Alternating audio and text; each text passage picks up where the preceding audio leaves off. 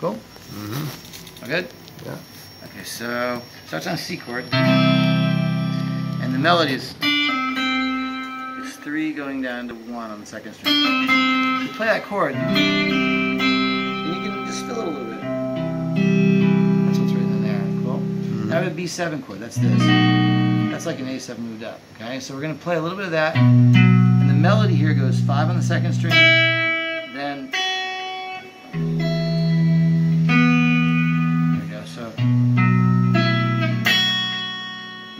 E7 chord. It's like a D7 moved up. And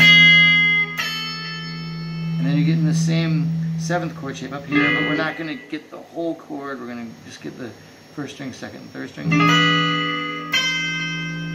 And then the A minor chord, but again, not getting the whole chord, just getting the bass on this 5th string. And there's a melody that goes 7, 5, 5. And we put a little bass in there, like.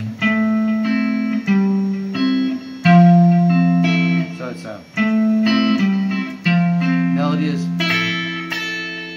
and then G chord, but just again top couple strings, and then 6, 5, 3, so. And here it's a little bit of an F chord, back to C, and a little G over B, and the melody is here on the second string. A minor's on the second string, then first string, D over F sharp, and then third string. F chord, that big F chord, and hit the second string, and then C chord. So you get.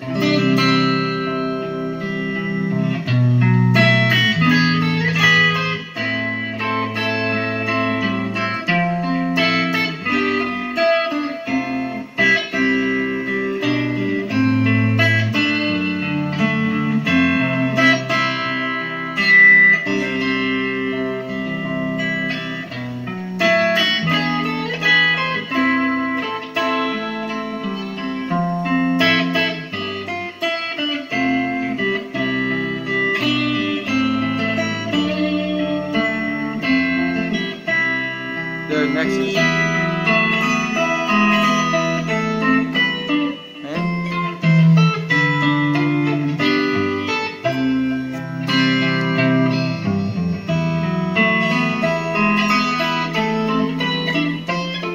oops, that's there it is.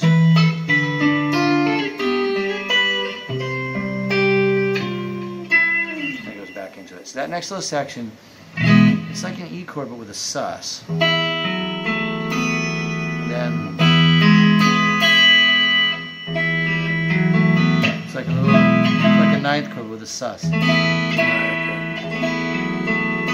Back to E. And the A minor chord, bass walks down to here, and the melody walks up to here. And then the F chord. So we're doing this chord, but we're getting a melody on top. And then bar on 7, get the first string, 7th fret, then the 10th fret on the second string, and the melody goes back to here. That's that D7 shape again. Cool. Melody, then G chord, then C chord. Walk down, back to the same E chord, sus, again. This time.